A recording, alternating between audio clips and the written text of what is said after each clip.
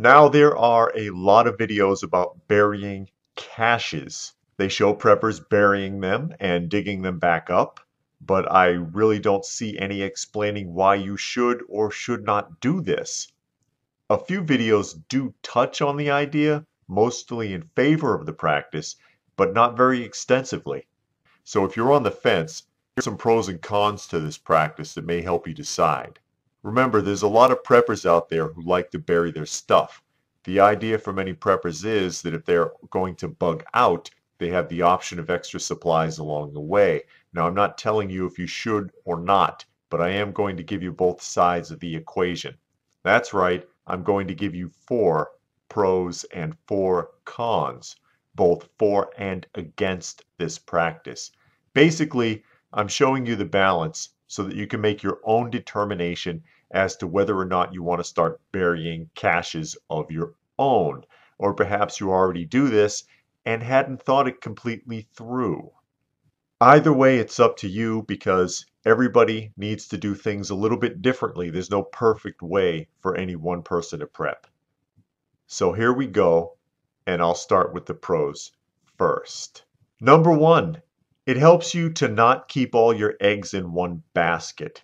If you have a lot of stuff, but it's all in one place, that may not always be very convenient in an emergency. Number 2, it provides for extra provisions on your journey. Have you got a long way to go?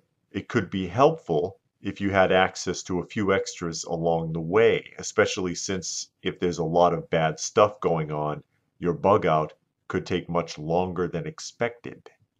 Number 3, it gives you the option of having a stash for backup or emergencies. There may not necessarily be a bug out situation, but something might be going down and you can't get home and you are in need of supplies.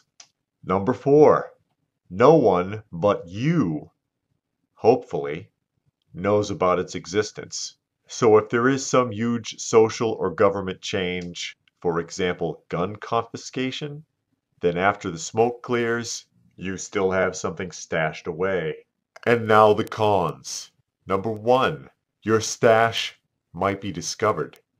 No matter how well hidden it is, there are people out there looking for stuff like this or whatever else they can scavenge. Or have you never seen people walking around in the woods, on the beach, and on trails with metal detectors? Also, it's a possibility that no matter how careful you were, someone could have seen you.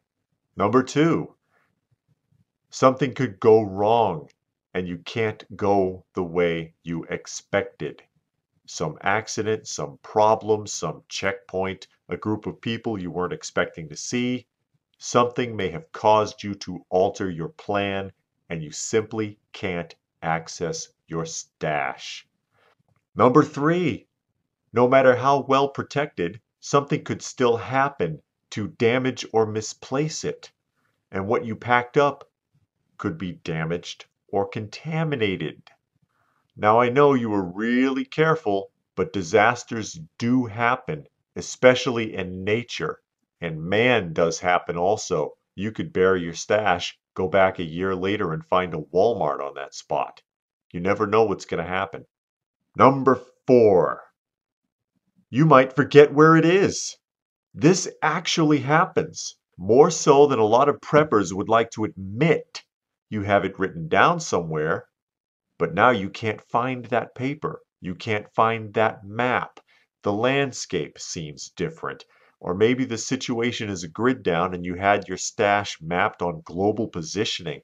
I know that sounds really stupid to use global positioning, but guess what? A lot of preppers do.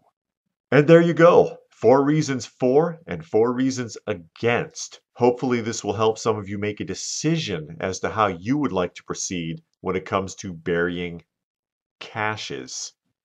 If you have any comments pertaining to the video, please do post it in the comment section down below. I do try and answer as many as I can.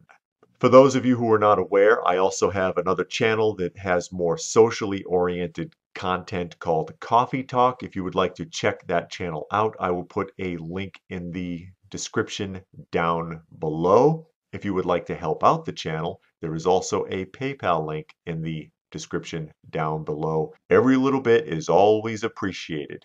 Please do remember to like, share, and subscribe. Hit the notifications button if you are a subscriber so that you will be alerted as to when new content comes out, because YouTube does not care if you know or not.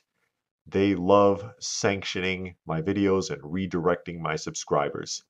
So that being said, as always, stay frosty, folks, and thanks for watching.